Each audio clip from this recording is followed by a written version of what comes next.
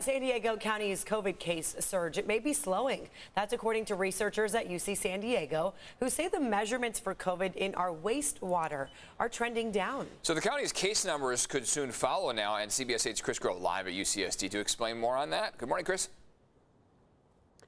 Good morning. And so what's interesting about this is that wastewater analysis is actually showing a 20% drop in the amount of positive cases. Now, for those of you that don't know this, UCSD again studies that wastewater to see sort of the concentration there in Omicron, Delta variants. That's how they identify how many variants could be amongst all the cases here in the county. Now, what this means is that 20% drop in Omicron concentration is that it's a step in the right direction for San Diego County.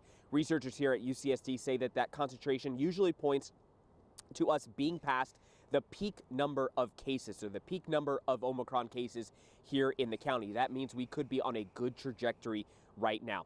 Now, as for the Omicron variant, it has been especially troublesome due to its more contagious nature.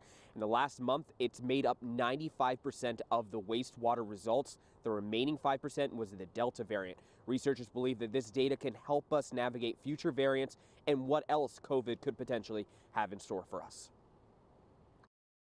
If you see a peak in wastewater, you know that the clinical or the hospitalization peak is going to come soon within the next week or two. But if it starts going down, that's also a good sign saying that maybe Omicron or whichever variant has peaked. And look, to learn a little bit more about what it is that UCSD does to actually go ahead and study that wastewater, the process, you can go to our website, cbs8.com, and click on that story link.